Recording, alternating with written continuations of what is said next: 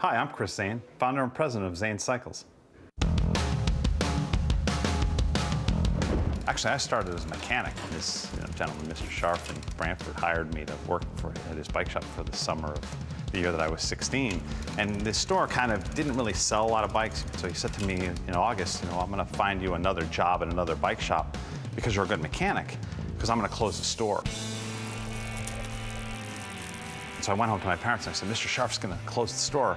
I want to buy all of his inventory and take over his space, take over the lease. My dad helped me with the books. My mom came in the morning because I was still in high school. And so at that point, it was obvious, like this was the direction I was going to go. And I had seen some success. The business had grown. We started first year sales with about $56,000. By the time I finished college, we were up, $300,000 in sales, $275,000 in sales. So the business was ultimately profitable enough for one employee. I mean, I really had myself and one kid that helped me out. So I thought, after I finished school, I was going to expand the business. So I opened a second store in New Haven, and that failed miserably.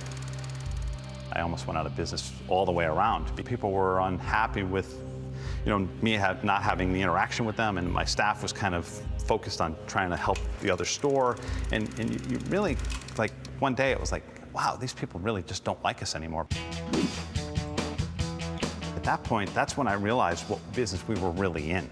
I realized we weren't in selling bikes, we were in building relationships with customers. Anything else you need? So now you need wheels to ride, so it's going to be a bike. Being customer service focused. As far as the employees go, I engage the employees in understanding that we're in this business by, instead of looking at each of the transactions with each customer, we looked at the lifetime value of that customer. We said, if they get their first bike at 4 and they get a bike all the way until they retire, how many dollars will they spend in our store?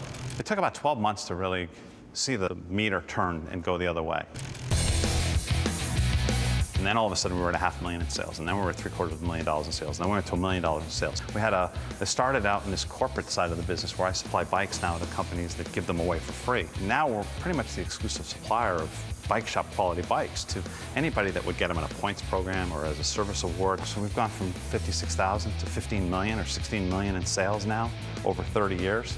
And so that's, annually a 22% growth. I'll be back to you. And it really is all based on the interaction, whether it's a corporate customer and we're interacting with them on a B2B level where we're taking care of them so they don't look for someone else to buy from, or it's our retail customers coming in and again getting high five.